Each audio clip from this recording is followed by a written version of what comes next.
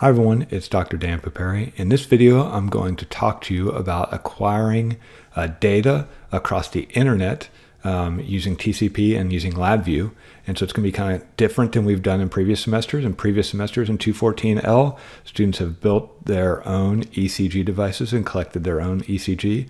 Unfortunately, while we are all working from home because of COVID-19, I am broadcasting my ECG data across the internet. I have both some pre-recorded data, and then as I have a chance, I'll go ahead and hook up the electrodes to me, and you can have some live data as well. So I'm going to show you how to set that up in LabVIEW. So the first thing is, I'm not going to put the actual web address and port number that you should access using LabVIEW.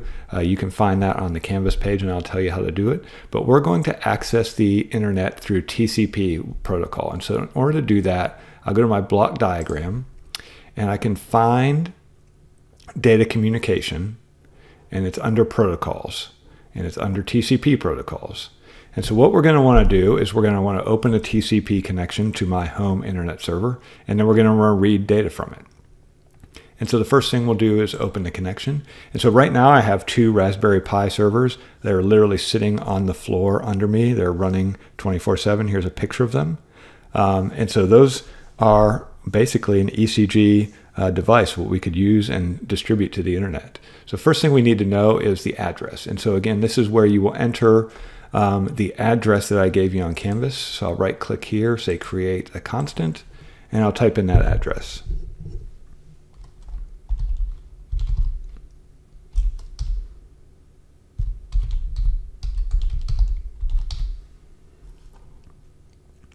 And then we will enter the port number, which is the second one down. So I'm going to right click on that one, create a constant for that, and the port number that I gave you.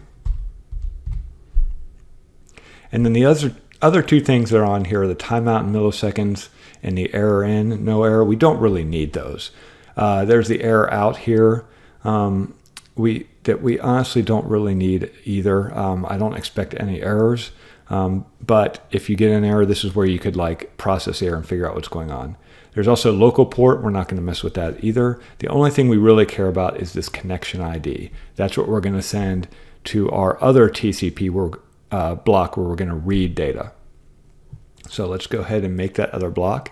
Again, it's under data communication, protocols, TCP, TCP read. Okay, and so we can just make a connection then from that connection ID to that connection ID, because that's the one we opened.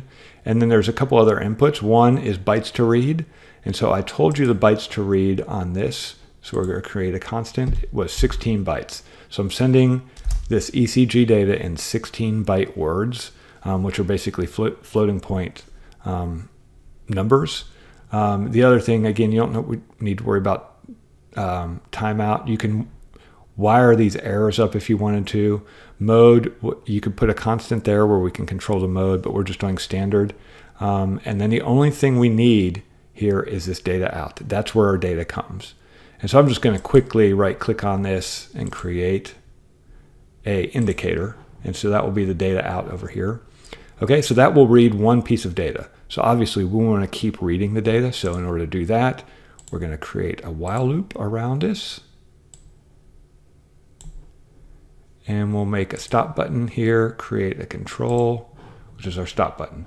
And so now we should be able to run this simple thing, and we should see the data coming across.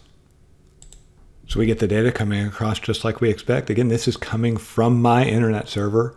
It's a very short trip since I'm here at home anyway, but it is going across the internet. This is an easy way you can read data using LabVIEW from the internet. Now, I admit this is pretty boring, right? It's just showing a bunch of flashing numbers. But the next video, I'm going to show you how you can actually graph it and look at it visually.